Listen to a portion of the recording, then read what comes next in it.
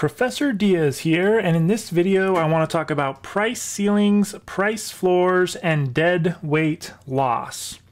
A price ceiling is when the government sets a price that the market cannot rise above, okay?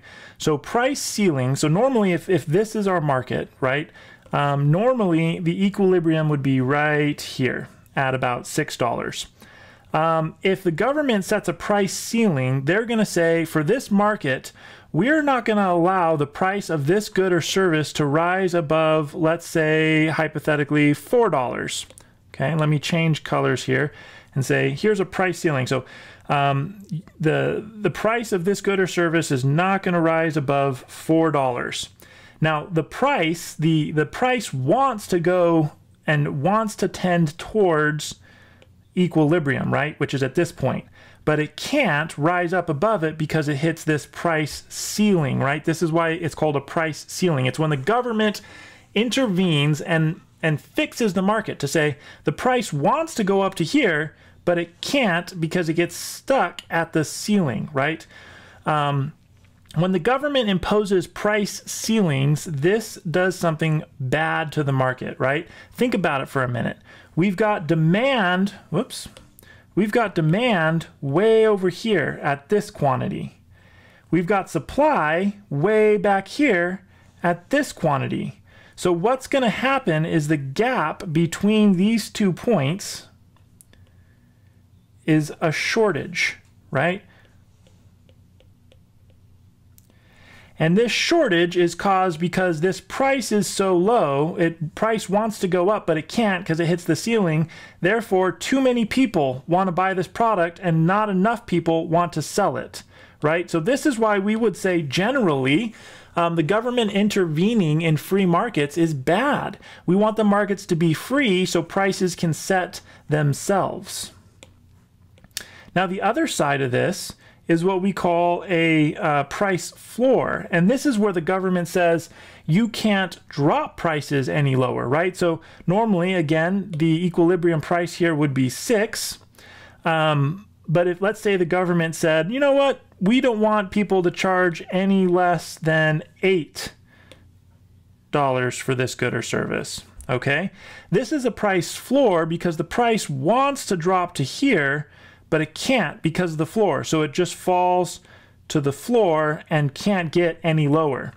This also creates a problem because now at this price, all these people want to supply this good or service, but only this amount of people are demanding this good or service, right? And so the gap between these 2 points, here and here, we call a surplus. And this is the worst type of surplus because we have all these suppliers, but not that many people wanting to buy it. And normally that would just mean the sellers lower the price until there's enough buyers, but we can't because of this price floor keeping the whole thing from falling. So the government generally doesn't set price floors or price ceilings. Most economists and politicians and governments believe that a free market is the most efficient way to operate, and that as you interfere with the market, bad things happen. Now let's look though for a minute at some of these situations. If you did have a price floor, let's go back to the price floor we had at 8. If we had a price floor, what would happen is that only this quantity here of products would be sold. Okay, only that quantity of products would be sold because all these demanders would only buy this product if the price was less than this, right? So all these transactions are not going to happen. So this ends up being the quantity sold. So let's go ahead and call that 3 for simplicity of example and say this comes down to 3. So that ends up being the transactions that actually happen. What ends up happening for consumer and producer surplus, and if you didn't watch my videos, watch the last 2 videos on consumer and producer surplus, but watch what happens to consumer and producer surplus. Starting with consumer surplus, let's switch this one back to blue. Remember, these points on this line represent actual people that would buy at these various prices.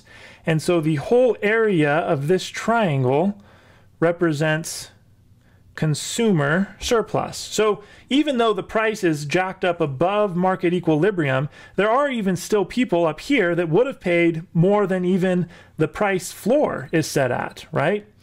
But look what happens to consumer surplus. I'm sorry, producer surplus. Producer surplus goes up to this area